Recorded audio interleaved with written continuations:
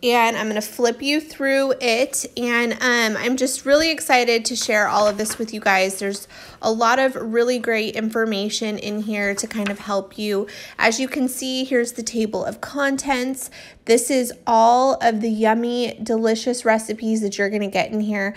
I really went above and beyond with the dinners, the side dishes, and the appetizers in this book. I wanted to give you guys so many different things that would make the entire family happy.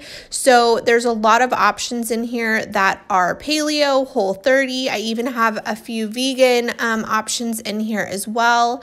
The appetizers I'm really excited about because I have never done a lot of appetizer recipes.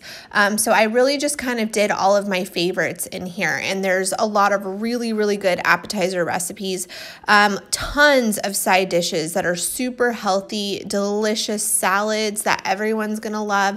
And then I'm really excited to share with you guys the breads, because bread is always the #1 request when I ask for recipes that you guys want. So you wanted a good sandwich bread. I did my popovers, which are fun.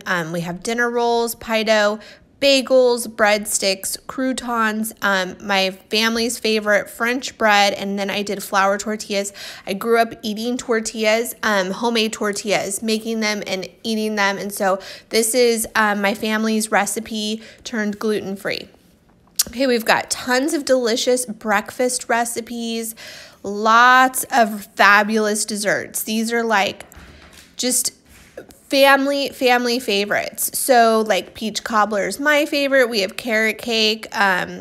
My cousin loves the German chocolate cake, so the yellow celebration cake really turned out to be one of my favorites too. And then basic essentials, so everything that you're going to need. I share tips and tricks, the tools for success. So there's lots of fun stuff in here for you guys. Ingredients to know before you start. So if you're new to the gluten-free journey, I'm sharing with you these essentials that you have to have in order to do gluten-free baking. So it's great for those who are new or that have been cooking gluten-free for a really long time. So this is the oven roasted pork loin. This is one of my favorite simple recipes that it's paleo Whole30, and it really impresses people if you have them over to eat. These are my egg-free, filler-free meatballs that are paleo Whole30. We've got gluten-free, dairy-free lasagna right here. This is just so good, and it's just hearty, filling, and delicious. We have slow cook fall off the bone ribs, which I'm probably going to be making these for you guys live soon. My husband loves those. This is the pesto pasta, which is vegan. It's really easy to make Whole30 paleo by using zoodles or any type of grain-free noodle that you want. And we have this really delicious lemon herb salmon that's also Whole30 paleo. My juicy garlic burgers can be Whole30 paleo with no bun. Just wrap it up in lettuce. This is my classic Sunday pot roast, which is very easy to make Whole30 paleo with just one easy swap. We have a broccoli and cheese soup, even though there's no cheese in it. This has a vegan option. This is cold weather clam chowder. This is ginger chicken and broccoli. We have cashew fried rice. This is a sheet pan steak fajitas. I also love making this with shrimp too. We have some meaty chili, which is perfect for this weather. This is my rosemary roasted chicken. This is rainy day vegetable soup, which this is the most popular recipe on my blog, and so that's why I shared it in here. We have Grandma Olga's cabbage stew. We have orange chicken. We have shredded pineapple pork tacos. This is hearty homestyle chicken pot pie. We have a satisfying pork stew. This is Italian eggplant parmesan, but it's actually dairy-free and super easy to make paleo Whole30 if you want to. And then I have an easy cheesy baked ziti. steak with sauteed onions and mushrooms. This is one of our favorites. This you're gonna get a steak rub that comes with this recipe that you're gonna use on all of your red meats, and it's fabulous. We have the perfect pizza crust. This is turmeric sage fried chicken, hot braised prawns, macadamia coconut crusted mahi-mahi. And then we're gonna get to the appetizers. These are the mouth-watering munchies. These are your diner-style onion rings with a campfire sauce. These are so freaking good. I made this recipe so many times because I was trying to get it right, and I ate so many onion rings. Another thing that I really love about this recipe is you can freeze these, and all you do is you just pop them in the oven and they taste like you just made them, and that's something that I really appreciate with recipes. These are bacon cheddar potato skins, gluten-free, dairy-free, cauliflower wings. This is one of my go-to. So with me doing the Paleo Whole30 for the month of January, this recipe is really easy to do that with, and I'm going to be making these. Me and my husband and I just go crazy for these. We've got bagel dogs. We have bacon wrapped Brussels sprouts. These are my jalapeno popper stuffed mushrooms, and these have been approved by everybody. So I've made them dairy-free and I've made them with regular cream cheese, and nobody could really tell the difference with the dairy-free cream cheese. I took these to a holiday party. They were gobbled up. I served these on Christmas to my entire family, and everyone loved them. Coconut prawns, fried zucchini. We have curried hummus. This is the side dishes. So we have some garlic fries. These are my favorite scallop potatoes. I love scallop potatoes. These are vegan, corn-free, obviously gluten-free. These are my ranch potatoes. Oh, so good. Whole30, paleo, vegan, easy. So stinking easy. Garlic mashed potatoes, roasted root vegetables. I love these. These are curried vegetables, and I used to go to a restaurant and order curried vegetables, and I loved them. This is so easy, vegan, paleo, and Whole30.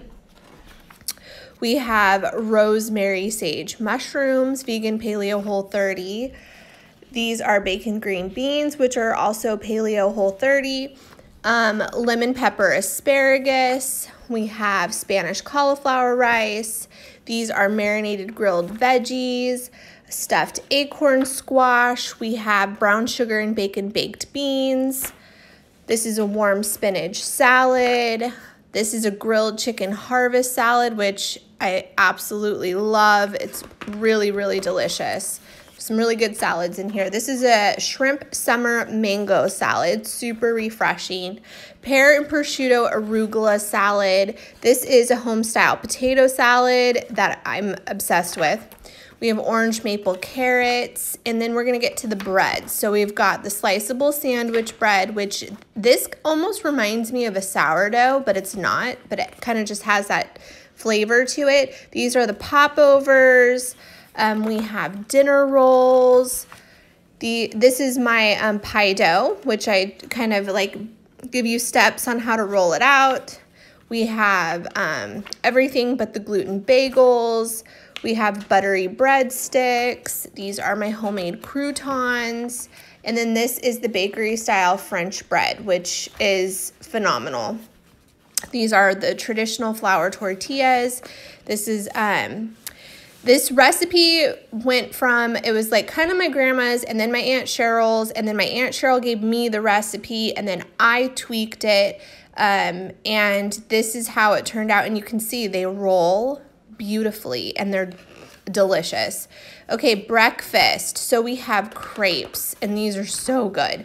We have a fully loaded potato crusted quiche, which is paleo Whole30 as well. Blueberry coffee cake muffins. This is apple cinnamon muffins, chocolate cherry scones, vanilla bean scones. These are cherry hand pies, which are kind of like a Pop-Tart, but we can't call them a Pop-Tart.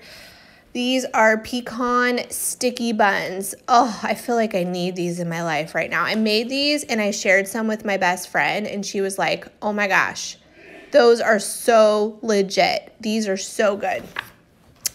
Okay, and then we have the donuts. These are yeast risen fried donuts that taste just like donuts used to taste when you were not gluten-free. This took me many years to perfect. This recipe is amazing. We have my mom's biscuits and gravy. We have a breakfast enchilada casserole, which is so good. Chocolate waffles, lemon blueberry pancakes. We have a French toast casserole. This is one of my favorite breakfasts, eggs Benedict. These are fried apple fritters, grain-free granola, classic zucchini bread. We've got a banana bread.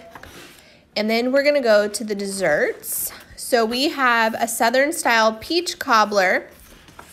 We have fudgy pecan brownies, magic cookie bars. I grew up eating these, so I made this gluten-free, dairy-free, vegan, you guys, vegan. Raspberry fruit bars. These are double chocolate chip cookies, cinnamon raisin oatmeal cookies. This lemon cake is like phenomenal. This is so perfect to serve spring and summer. We have a yellow celebration cake, which is one of my favorites, and the German chocolate cake, which probably is my favorite cake.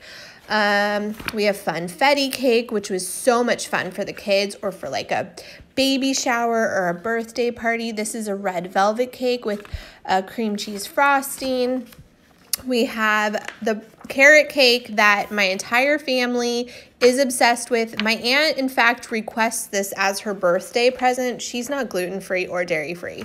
We have cherry pie tartlets, some little mason jar banana pudding pies, chocolate coconut cream pie, no-bake vegan lemon cheesecake, and no-bake vegan chocolate cheesecake. And then you're going to get my all-purpose flour blend, my grain-free powdered sugar, grain-free baking powder, and the from-scratch mayo. So if you're doing a corn-free diet or if you're wanting to dabble with a little bit more paleo or grain-free. So we've got tips and tricks, the tools for success, and then all of the other goodies. So thankful about the author, and then we have the index. So that is the book.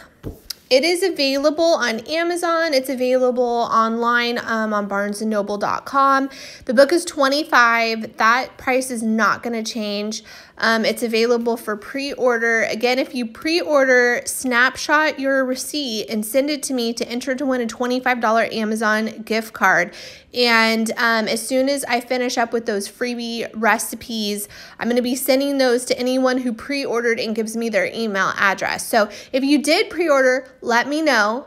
I really am excited about this. I want to know if you pre-ordered. Share with me because I'm just really excited to have this book out to you guys. I worked really hard on it. If you have my first book, this one is so amazing. And I love my first book too, but this one really just takes it up to another level. So if you love the first book, you're gonna absolutely love this book.